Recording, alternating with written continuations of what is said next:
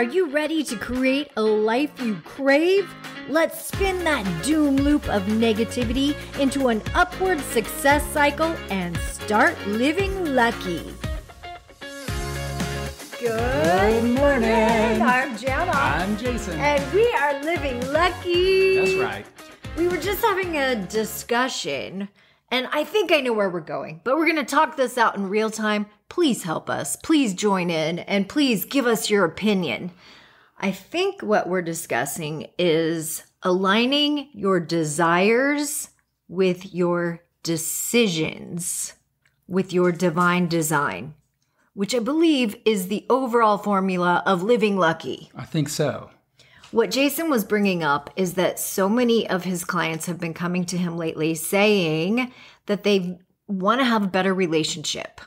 Yeah.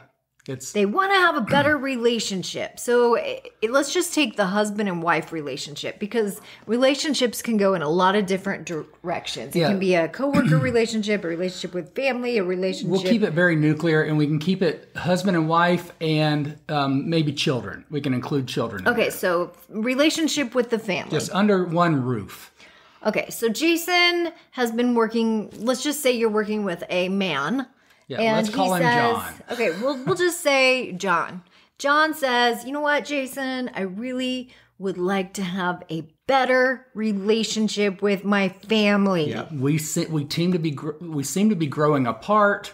We're not relating on things. Everything I do is for them, but they say I don't have time for them. All these things. From their perspective, they're like, John or Dad or Honey, I would like to spend more time with you. That's really what's happening. Yep. Now, on the surface, it may come out more like you never take out the trash. You miss the kids' soccer game. Yeah, it sounds like you're not enough. You were late for dinner. I don't understand why you're always spending time at work. So it comes out in arguments like that. However, what's on the surface is never what's really going on. What the family is really saying, Dad, we want to spend more time with you. So from the family's perspective, they are also wanting a better relationship. Yeah, the family's saying, Dad, we love you.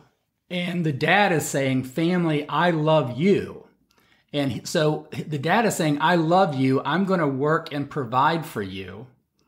And give you everything I can. Like I'm gonna work myself to death to give you everything you could ever want. And all they want is the time and space to be in that love frame. So before you go there, let me explain to everyone. So this is what happens. John hears the family saying, Dad, we just want love. That's what we want from you. Well, in John's subconscious mind, because he was programmed this way when he was probably 0 to 5 years old. He doesn't even realize he's been programmed this way. He has been programmed to show love by providing safety, security, financial stability. Yeah, just all the comfort.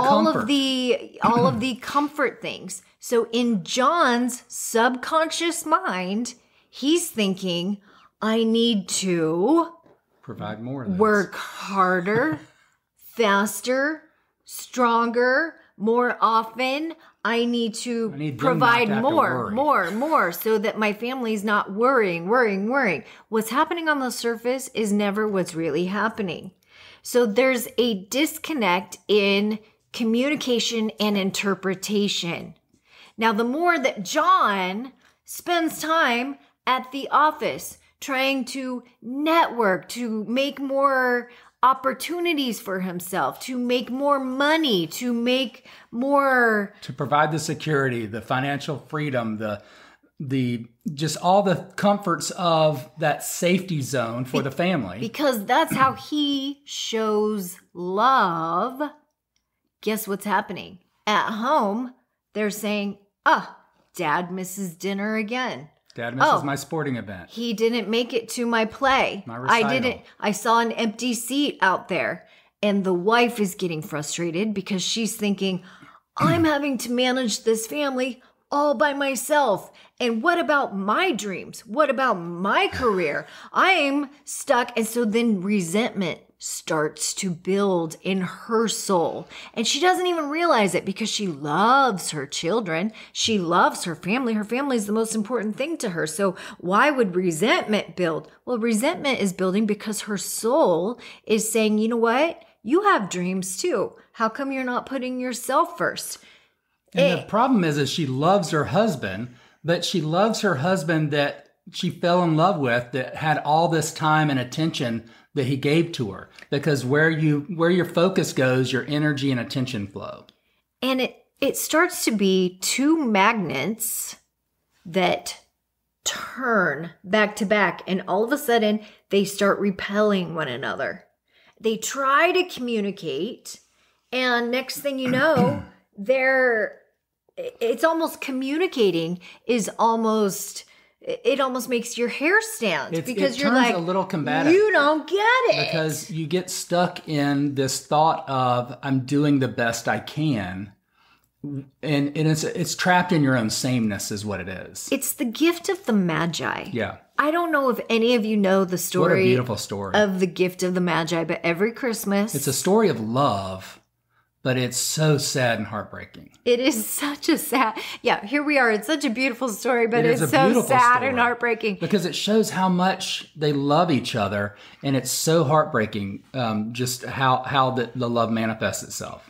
And it literally is, I mean, it's a love story, and the husband is selling his prized possession, which is a watch, so that he can buy a brush and mirror set for his wife, who has beautiful hair, and she is cutting her hair so she can sell it, right? So that she can sell it to buy a watch. I forget what she was selling it for, but it's just an amazing story because basically their gifts cancel out each other. Yeah, because they're both trying to provide a gift for the other, but the other gives up that asset in order to provide the gift for the other person. They give up what they love to provide the love for the other person.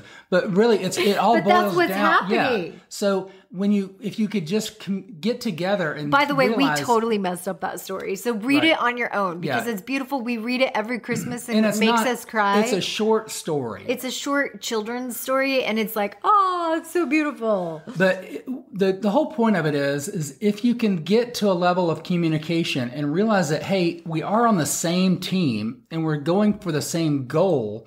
And a lot of times what happens is husbands and wives or partners don't communicate what safety and what security actually means, and that we're all doing our part, and what enough is, like what the definition of enough is, and what a win looks like, and what the real important things are. Because the husband wants to be or whoever it is wants to be what the other person wants them to be. Well, here's where we zoom out and we analyze the whole situation. John is depleting his energy by trying to provide love and support and stability.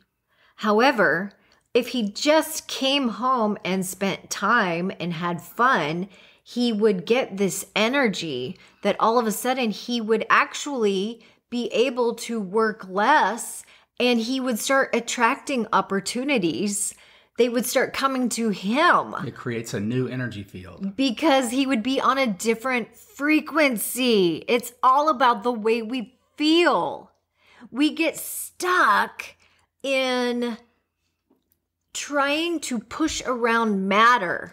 Wow. Do you know what I'm saying? Yeah. So we're 3D beings trying to push around 3D objects. Yeah, we try to push around matter to make things happen. This is a level of consciousness which is called trying to happen. It's called by me.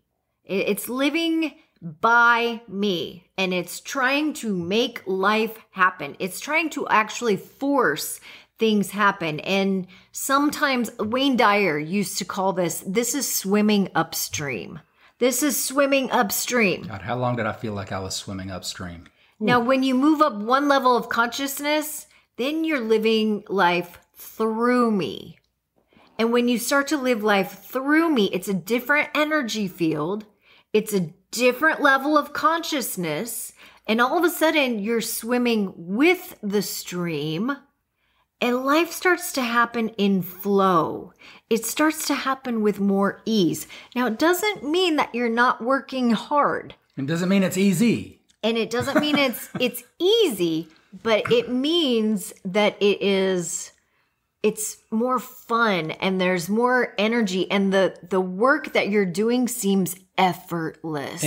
And it's more fruitful. Effort that you're putting into life is effortless. That is a big distinction. So when you're living in the consciousness level of by me, the effort you are putting in is... The work feels like work. It feels like impossible work, and you come home and you're exhausted, and it is depleting. That's where you're coming home from work and you're trying to find a way to escape from what you've done for the day. You're like, pour me a glass of wine. I need to numb out. Yeah. I need to numb out because, oh my gosh, it has just been a day. Please rub my feet. Right? Yeah. And if you won't do it, then I'm going to have to do it myself. I'm just going to have to rub my own damn feet. And then you usually just don't do that because you're too tired I'm to go too to bed. tired to rub my own damn feet. You turn on some nonsense television or the news and just get worse. You chill out on Netflix, and the next thing you know, you've been doing that for 5 hours. Or 5 years, and you don't even remember a thing you've watched. But when you move up a level of consciousness to by me, now all of a sudden, your efforts are effortless because they are more in aligned with your desires. Your desires match your decisions, which match your divine design. It's why you were put on this earth. And all of a sudden, your energy level, it just starts coming out of you. Instead of you having to look for ways to fill your energy, instead of you waking up in the morning going, oh my gosh, I need to recharge my batteries. Even though I just had a good night's sleep, I still feel like I need to recharge my battery. Or even though I just had a 3-day vacation or a 5-day vacation. I feel like I need a vacation. Right? Whereas when you're living by me, Through me. Or when you're living through me, excuse me, now That's now I'm confusing myself. But when you step up a consciousness level and you start living through me, you start becoming motivated, and you don't even know why. Yeah, it's an inspired life. It's because you're getting energized it's coming from by the within. things you're doing. Yeah, you are becoming inspired from within. You see the progress that you're making. Oh, I love it. Inspiration. You're living in spirit. You are living in spirit. That's what inspiration is. It's in spirit. It's when you align your desires with your decisions, with your divine design. And all of a sudden, life becomes effortless. I hope this helps someone. I hope this helps someone. If it does, please reach out to us. Visit our website at livinglucky.com. We want to hear from you. And I'm telling you, if you want to just share our podcast with one friend, that would help us out so much. Have a great day, guys. Thanks for joining us. Start living lucky. Bye-bye. If the idea of living lucky appeals to you, visit us at startlivinglucky.com.